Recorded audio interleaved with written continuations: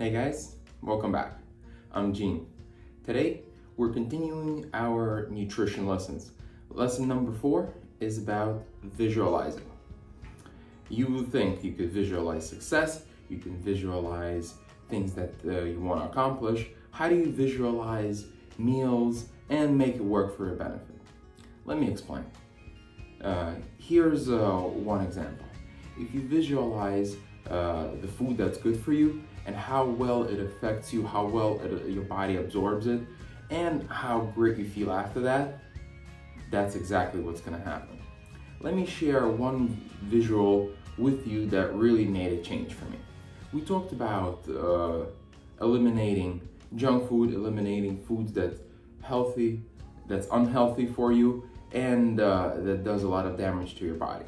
So one of those examples is pizza.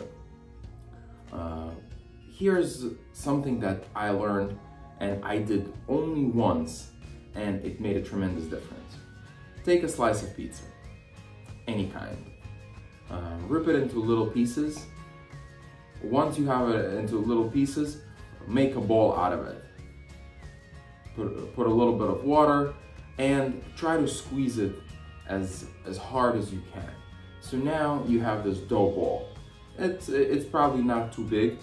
And once you have it, wait a couple of minutes and now try to rip it apart.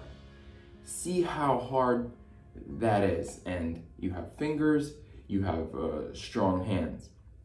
Imagine that ball in your stomach. How much effort does your stomach muscles and acid have to do to break down this ball of dough?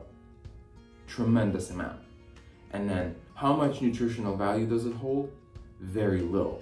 So your body is spending tremendous amount of energy digesting food that brings very little value and very little nutrients to it. So you just wasted tremendous amount of energy.